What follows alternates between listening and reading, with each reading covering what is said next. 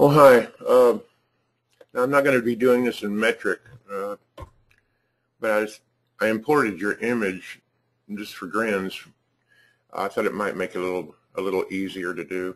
I've got the image in here. I'm going to set it to a custom layer. We'll open up the line style tab. And I'll tell you what, I'll just short circuit all that. I'm going to put it on the image layer. Since we don't have anything on images, where's I key? There we go. Put it on images. And then in display options, I'll just lock that image, lock that layer. There we go. It's a quick way to do that.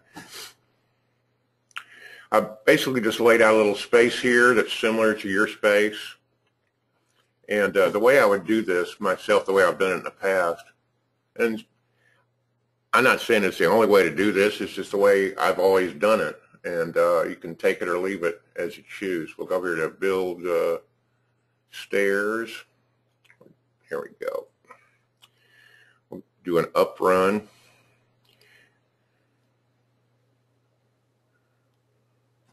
And I'm going to select that stair object, use the arrow keys, move it over a little bit. Now I'm going to draw another stair run over here, up.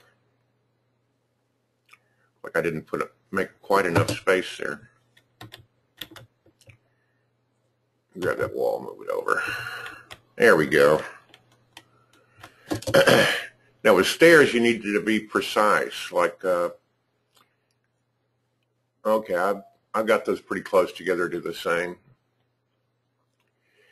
Now, if you're just making U-shaped stairs, you would just then, with the stair tool selected, you just click in between these, and it would make a nice rectangular landing. But in order to do this, you can't do what the article says because it's just, I mean, I've never successfully done it. If somebody smarter than me, like perhaps Sledge, knows how to do that, well, then that's fine. He can show you. What I do, and what I prefer is, because it gives me complete control, is I'll just go over to CAD tools, box tools, rectangular polyline. I'm going to draw a rectangular polyline here. And I'm just going to cheat a little bit, save time, and follow your geometry in your image. That's the reason I imported it. I'm going to make a shape about that shape. And I'm going to copy paste that in place and then drag the copy up.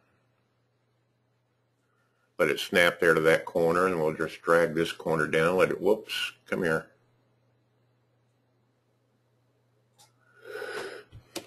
Well, you get the idea. I think what I'll do is I'll actually make this into a landing. This first one here, I'm going to convert it. See, convert polyline.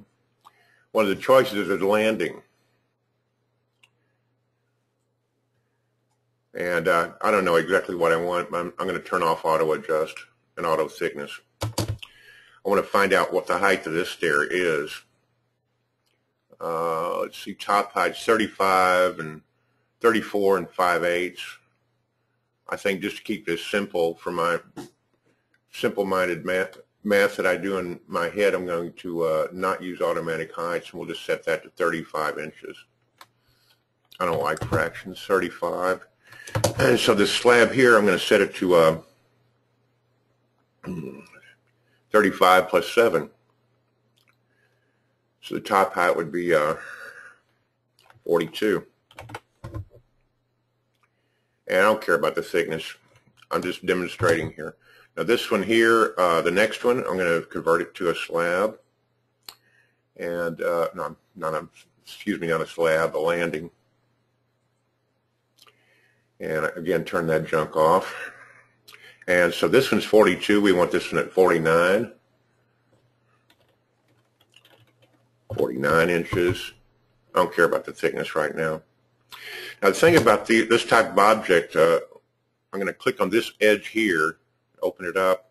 You'll notice that, let's see, where is it? Oh yeah, no rail on selected edge. We don't want rail where we're going to step. So on these edges where I don't want rail, when you're doing this manually, you have to tell the software. Sometimes it'll kind of catch on and do it right, but it's a better practice to those edges of the polyline that you don't want railing on to tell the things through its dialog box, but that's what you want. Now I'm going to take this one here and copy it in place, and then we'll drag the copy up,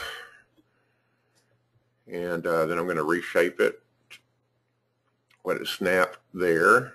Yeah, if you don't have snaps on, by the way, this would be quite hard, you know, a lot harder to do. See where the next one's right there, I think. And then we'll just take this copy, which has now been programmed in terms of turning railing off on the edges, blah, blah, and we'll just tell this one to be 7 inches higher than it's the one I copied it from. That would be 56. Copy in place, drag the copy over.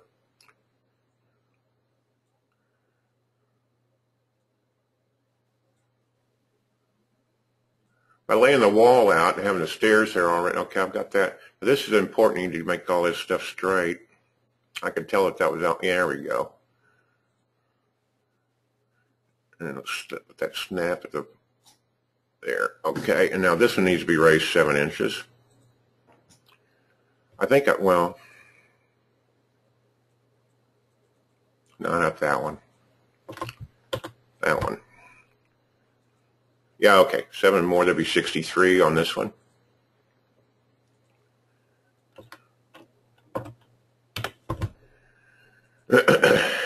Copy in place.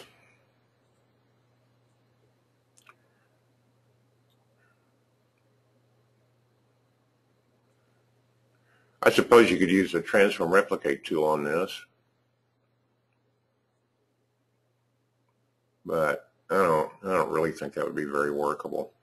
And this one would be could be at 70 inches.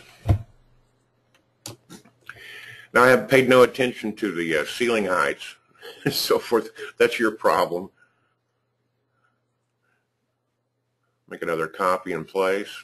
You get the idea. I mean, it's just pretty straightforward what I'm doing and why.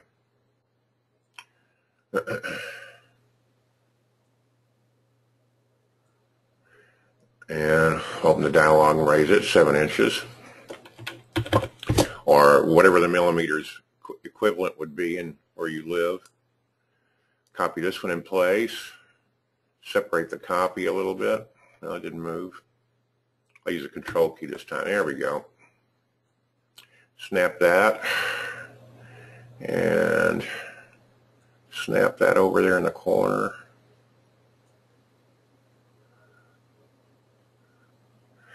Since I'm demonstrating, I'm not going to be too worried about the exact perfection of this. You should be, but I'm not. Since I just wanted to do this close enough so you get the idea. Well, actually, just leave that in place and just drag the corners. It is important that these custom landings do precisely match each other and the stair runs. Let's take a look, open the dialog and see if this actually worked. Now,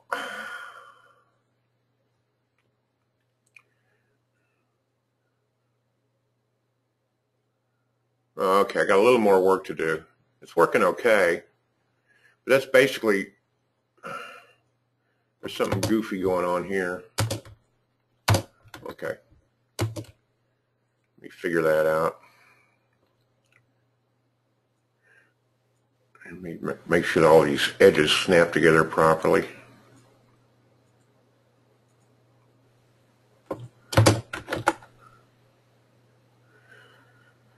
Well, like I say, I've done this several times before, and it worked perfectly. And of course, for the demonstration, it's making me look like an idiot. But I've looked like an idiot before. I can have it. It's just a matter of sorting these out so that they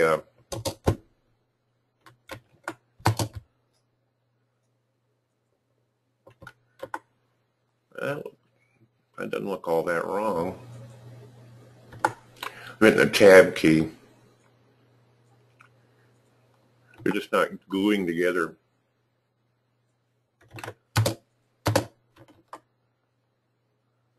Well, that's disappointing, I must say. Well, it worked right up to here. And you can see the separate pieces there. I'm not quite sure what's going on.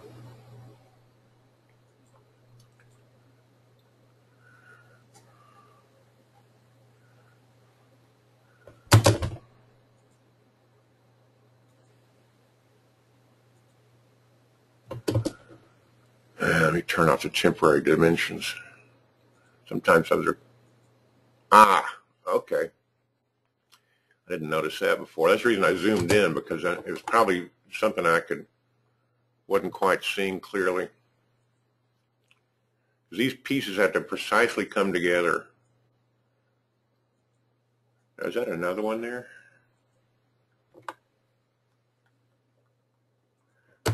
I've never done one with this many segments. I've done some that I've never done with this many segments, but when I saw your image, I was pretty sure that it would have to be done this way. Tell you what, I'm going to turn off the image, turn that off, making it hard for me to see what's there and what's not there.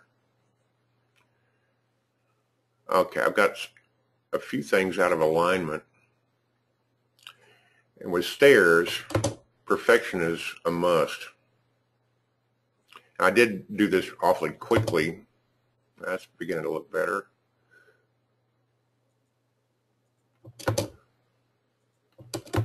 But the geometry of this sort of thing is going to be critical. Oh, I bet I know what I did. I know what I did now. The dummy. Oh yeah, that one's 70. This one should be 77. Come on, open up.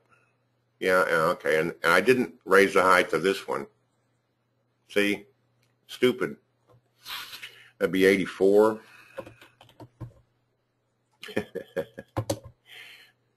And that one ought to be 84, 91.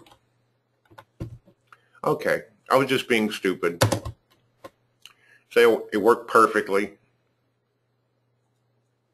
And there might be a little more work there to, you know, get this totally perfectly. But that's how you do that, or that's a way to do that. That's the way I do it, because I don't like the constraints of pre-programmed tools, and this is something that I can control myself. And I offer that to you as a solution and to others. And it's something that's I hope is useful to others. Thanks for watching. Hope it helps some people.